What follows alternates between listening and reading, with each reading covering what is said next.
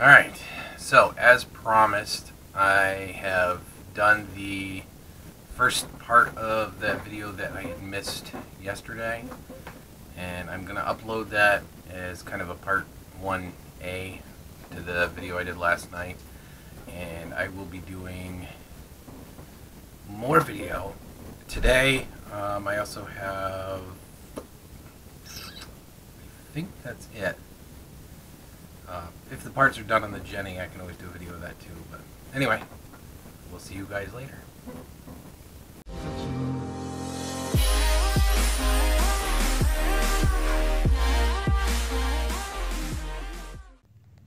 Okay, so as I said last night, I had some errors with my video. So this is my hot end on the FT5. This is going to be a real quick video. Just wanted to show you kind of what I did.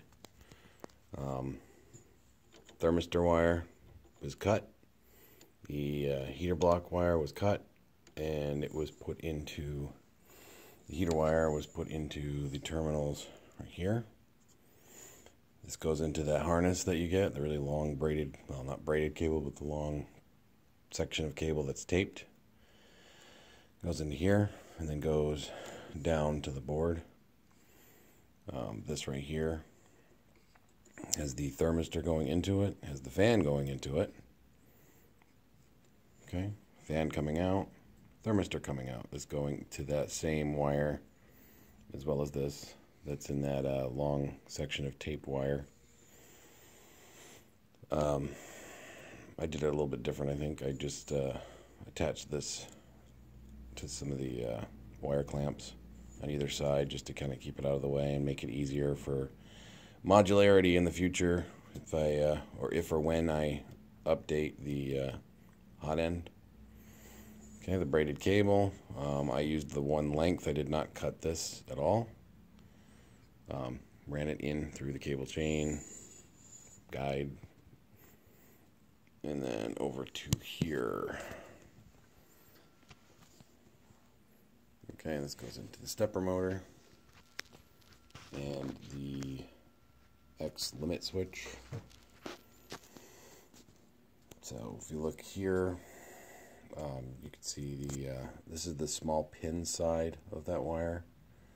So make sure when you're routing your wiring through the harness and stuff, you make sure that your small pins are on this side. That's for this one right here.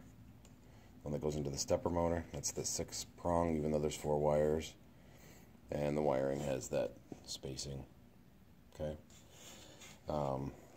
This one is the regular size pins, so you don't have to worry about it too much. This one goes into the 4-pin, and then goes into the 3-pin on the other side. Let's see what else. The limit switch here. You can see there's only 3 of these cables like this, so they're not too hard to see. Those are the ones you want to use for your limit switch on this side. Alright, and then when you come down here, you can see the tangle mess that I've got going on. But this is what I was referring to. This side has the bigger pins on it right here. The other side had the smaller pins for the 6-pin connector. This one is the 4-pin. And this one is the 2-pin. This one is the heater block. Or, no, sorry, not the heater block. This one is the thermistor. This one is the stepper motor. These bigger ones that need to be tinned. This is for the heater, or for the heater block. And then these 2 are for the fan. So that's the primary wiring harness that I was talking about. Oh, let's see. Again, this is the update that I had done to the printer. And again, you know, no synchronization belt or anything in there.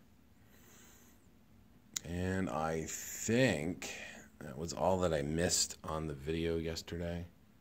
Again, I apologize for that. I did route this wire down through the channel. I don't know, I just felt like doing that. So it comes down here, up past there, and then comes down this. That way I can keep it all concealed as much as possible. So anyway, that is the missing video that is going in with the other one. So like I said, I apologize for not having it done. I will be doing another video later today on more of the wiring that I'm going to be doing. Again, I encourage you to follow the directions, and I'm just trying to show you what I've done so far. Until then, I will talk to you later. Thank you.